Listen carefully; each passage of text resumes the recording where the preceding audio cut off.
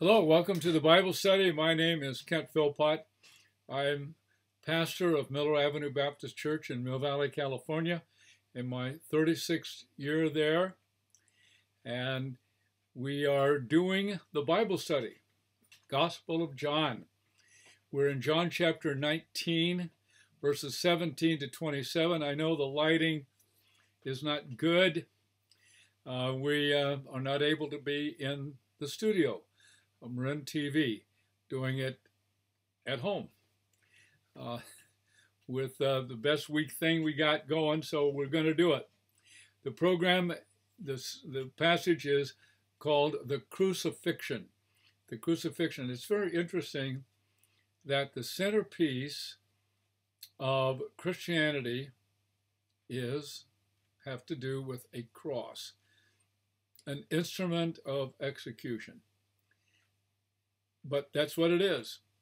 By the way, crucifixion was invented someplace around the 8th century BCE. The Greeks used it, the Romans used it, and there were 3 different kind of crosses.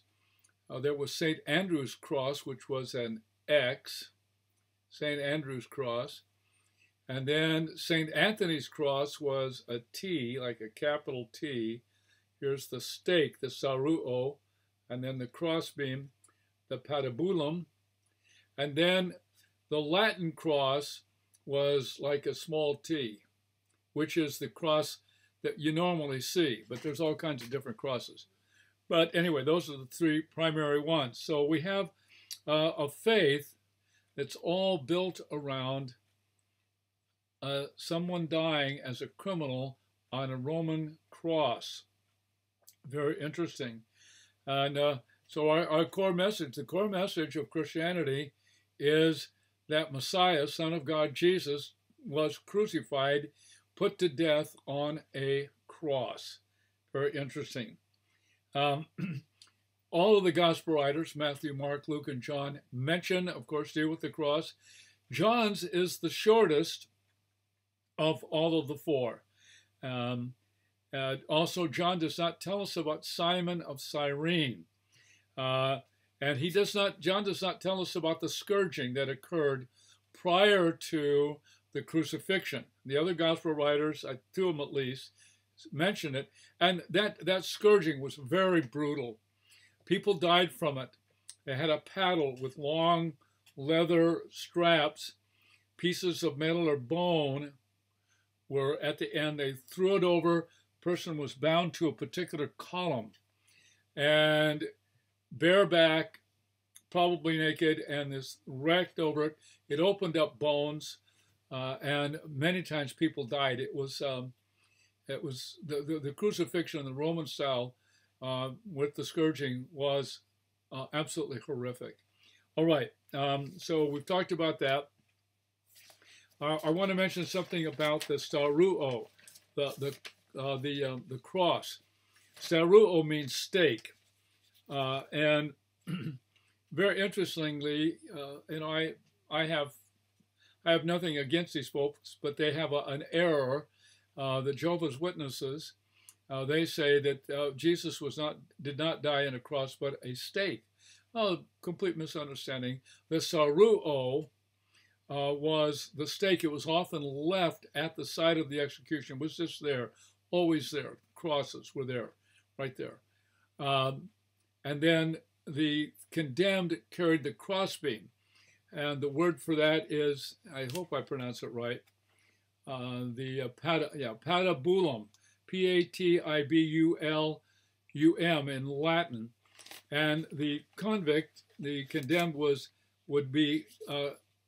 had to carry that, and so that's what happened. And Jesus, when it says carried the cross, the saruo, that was the name for the whole of the thing.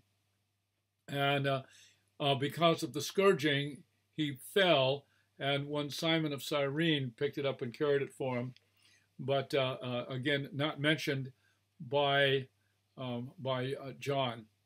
So I think we'll start now into the text. beginning with verse 16b. A little story I have to tell you. This story begins, it has 4 words. So they took Jesus, and then we have verse 17.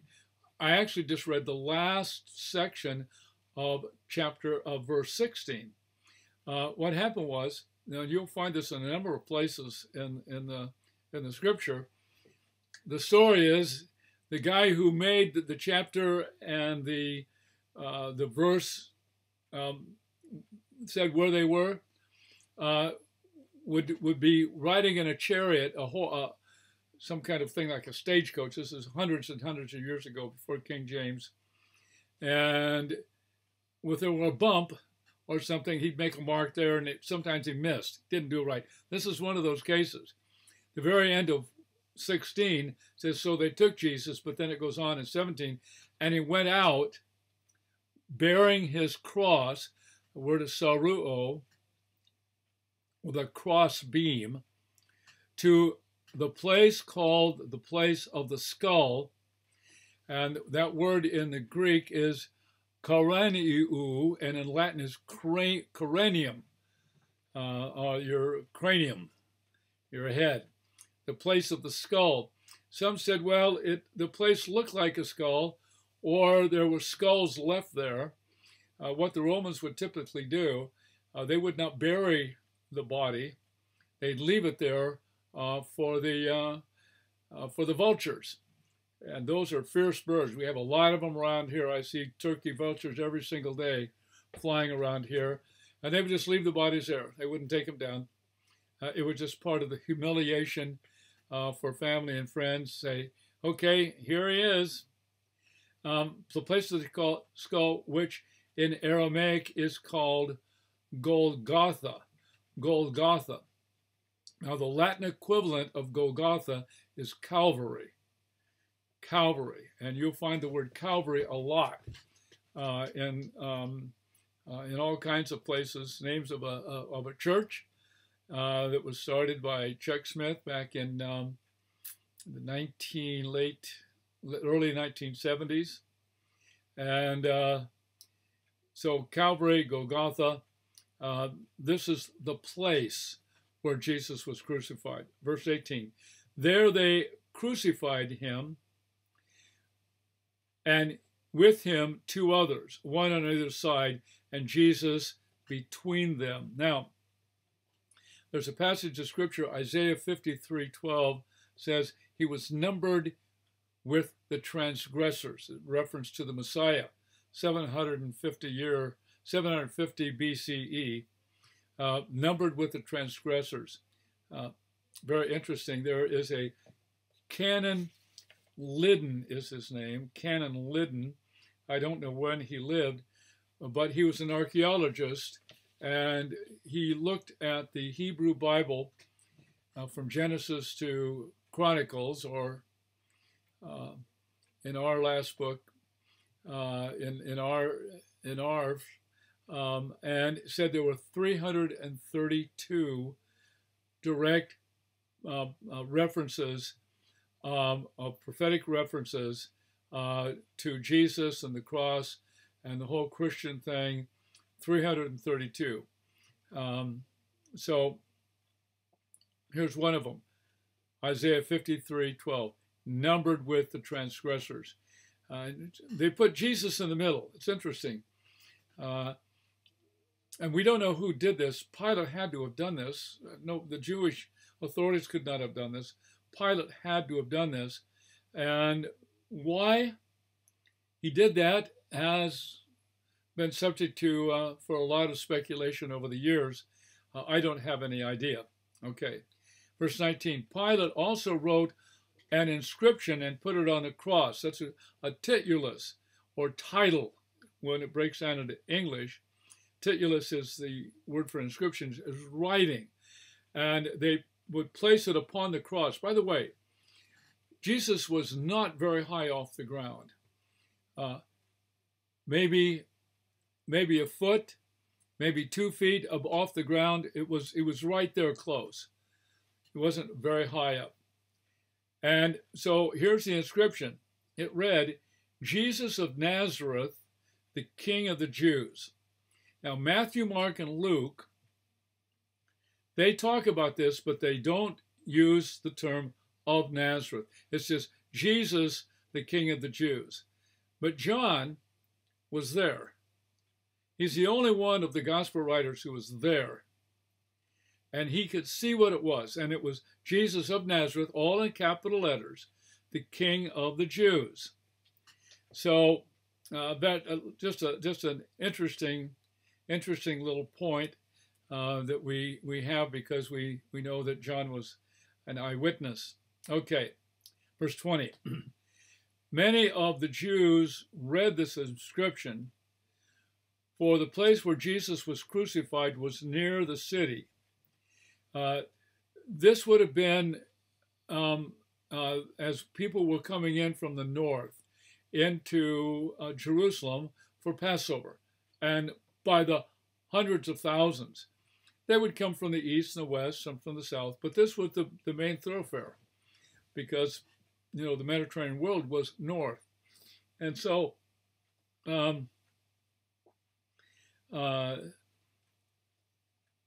so he was crucified there, and so here came people in. And by the way, the placing of this placard was very common.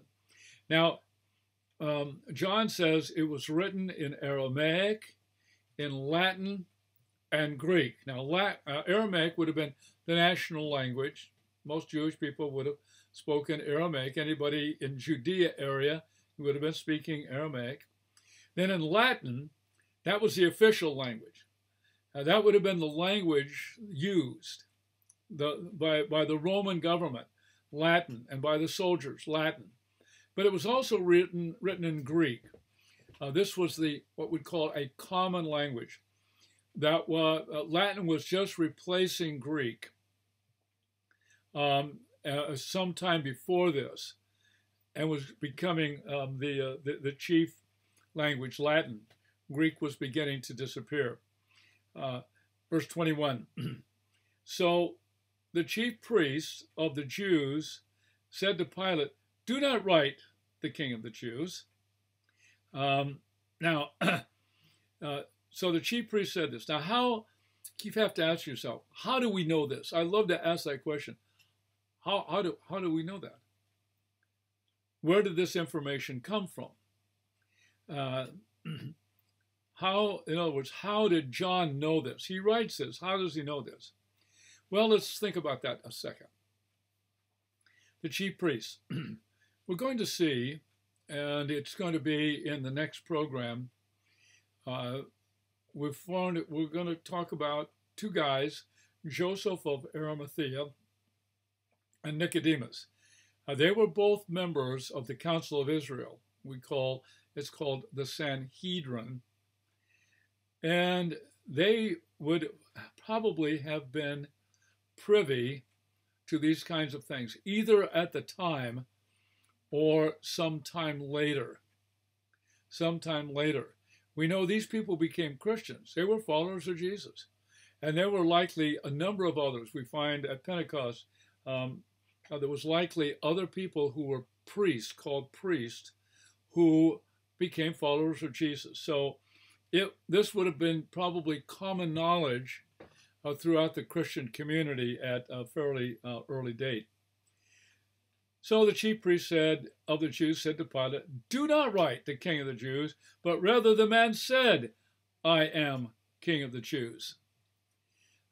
They took offense at the thing that Pilate wrote. And you can imagine how they would do that. But nevertheless, Pilate answered, "What I have written, I have written." The Jews saw what he had written as a really blasphemous insult. Philo of Alexandria, who lived somewhat after this time, but very acquainted with all of these events, would have been big news for many decades. He said of Pilate, "By nature obstinate and stubborn." Obstinate and stubborn. And so that's what he has. And so he says, What I have written, I have written. That's it. He turned them away, just like that. Verse 23. When the soldiers had crucified Jesus, we know that there were 4 soldiers. How do we know that? Because what comes next? They took his garments and divided them into 4 parts, 1 part for each soldier. So, very, very clear. The text shows that. There's some indication from ancient records that the execution committee of soldiers that took care of this. There were 4. There were 4 of them. So when the soldiers had crucified Jesus, so they've got Jesus up on a cross. There's been a number of artistic renditions of this, and that's about all we've got. We don't know if they hoisted him up.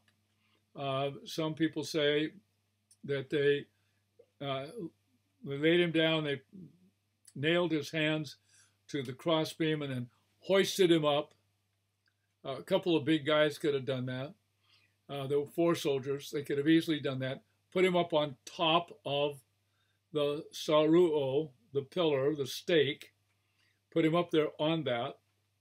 And then proceed to pound spikes through his ankles. And there's a question about how that went. There was a little down about a foot up above his feet, well, a little apparatus. There's a technical name for it. It escapes me right now. It was built out a little bit, piece of wood there, that the condemned person on the cross could actually kind of hoist himself up. Because what happened, people would die of asphyxiation because they couldn't breathe. They would sink and sink and sink. Well, that little thing was there, and they could hoist themselves up. And what that served to do, it served to prolong the agony and the pain. It served because they would just do this because you're gasping for air, and then so you can hoist yourself up a little bit. So anyway, that's a little picture. We're not sure that the cross, this cross, had that feature or not. You'll see some artist renderings when it has one, and they're nailed together, and so on. But at any rate, so that's what they did. Chrysostom, one of means the golden mouth one, was a preacher some hundreds of years later. He wrote about these clothes. He says they were the clothes of a poor man. Another thing I would mention right now, there's a passage in Genesis 50, verse 20, that says, God brings good things out of evil. God brings good out of evil. It's called the doctrine of concurrence in theological terms. Oddly enough, even things that are awful and that are evil, God uses for good and uses them for his glory. And here we see that exact thing. So they divided them into 4 parts, 1 part for each soldier, and his tunic. The tunic, now, this was worn next to the skin. It was you could say it was the undergarment. And so that's what they did. It was seamless. If you cut it up with a sword or something, they would just mangle it. So they weren't going to do that. They each had a piece. The pieces were, here's some possibilities of what Jesus had on. Could have had a headdress, something to wear on top, not unusual in that area, in that era, with the sun always beaten down, very hot. Of course, the inner garment, the tunic that I just mentioned, an outer garment called a chiton, worn over, and a girdle that kind of like a belt that kept everything going, and of course the potential for shoes. So we don't exactly, he doesn't list the actual garments, except for the tunic. And the passage goes on to say at the end of 23, but the tunic was seamless, woven in one piece from top to bottom. Notice it says it was woven. We underestimate ancient peoples and how sophisticated they were, but they knew how to weave together fabrics, cotton, some maybe papyrus, wool. And so here it is that they had the capacity, but this was woven. That's what it means. It was somehow on some kind of apparatus that was developed, and the pieces would be woven together. And it says in one piece from top to bottom. Verse 24, so they said to one another, let us not tear it, but cast lots for it, and see who it shall be. Now, you have to ask the question again, how did John know that? How did John know? It's not a case of Joseph of Arimathea or Nicodemus, right there with the priestly people. They're four guys, Roman soldiers. How did John get this information? Well, I guess it could only be that one of these became a Christian. Maybe two, maybe three, maybe all of them. I don't know if you remember the movie Ben-Hur, the great old version Ben-Hur, and it seems to me that in the depiction of the crucifixion, there was a kind of a short shot of one of the soldiers, and he had sort of a different look on his face. And maybe that's what was attempting to be shown there. So they cast lot for it. They didn't tear the garment. And here's the thing. It says, this was to fulfill the scripture which says, they divided my garments among them, and for my clothing they cast lots. That is from Psalm 22:18, one of those 332 prophecies about Jesus that Canon Liddon made a list of. Okay. And, it's very interesting. This is Psalm 22, Psalm of David, again, 1,000 years earlier written. And there was nothing in the life of David that we have, and we have a very detailed account of David's life, that there's no relevance in any part of David's life that's revealed in Scripture that would make us say, oh, that's referring to that part of David's life. This happened in some event in David's life. No, there's no such thing. It's completely out of the blue. And that's the way dozens of these prophecies are. You're reading along and all of a sudden, bam-o, there's one. And it doesn't fit the context. It just stands out like a big light. So they cast lots. So the soldiers did these things. Now we have something very interesting. But standing by the cross of Jesus were his mother and his mother's sister, Mary, the wife of Clopas, and Mary Magdalene. Here they are. They're standing right there. You got to be fairly close because Jesus is going to be talking to them. So they're going to be close. Tremendous amount of courage that they're showing, these four women. We're going to find that John is right there too. There's actually 5 people, John and the 4 ladies. There's some question, maybe there's 3. There's 3 women. It's hard to know. But my guess is that there were 4, and my best commentators say there were 4. And here they are. Here is Mary, the mother of Jesus. She's now looking upon her son, who is there bloody, naked, dying, very close to death at this point. And there they are, great courage to do that. And so we know there was Mary, Mary's sister. Now the question is, Luke mentioned a Joanna, but Matthew, Mark, and John do not mention Joanna. Maybe that was a sister of Mary that we don't know, other than what Luke says. Some say it was Salome. Again, that's hard to know.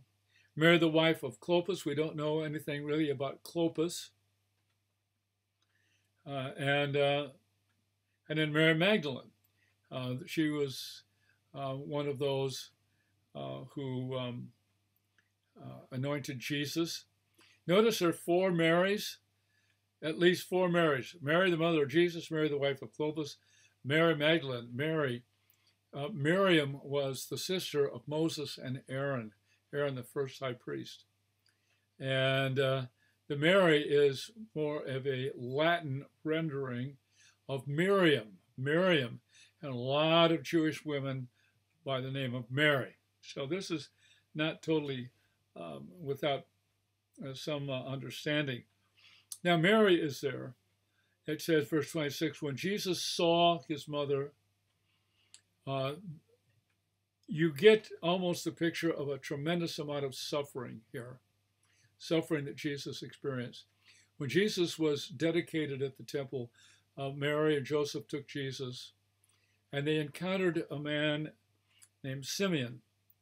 And Simeon was an old man, he was a prophet, and he said to Mary, that, I'm looking for it. I'm looking for the statement that Simeon made. He said, a sword will pierce through you too.